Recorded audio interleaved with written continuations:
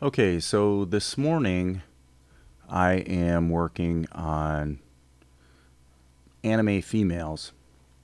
Since we have an anime project in development, I've sort of had to bone up on this style, and I just love the work that the guys at Trigger in Japan do. They did Gurren Lagann, Kill a Kill.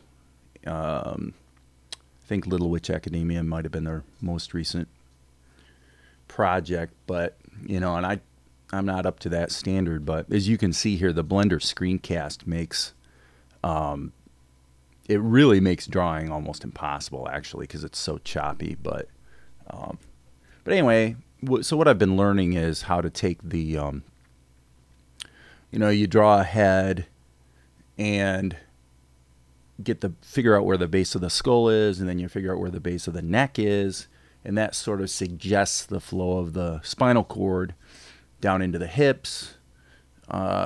Hips generally being about the same width as the shoulders.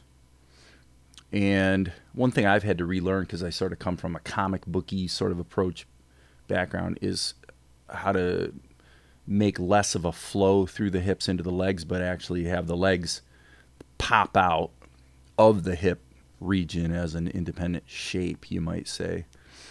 So, but it's been a lot of fun because I really like this style and this look. I've kind of fallen in love with the whole anime aesthetic, you might say.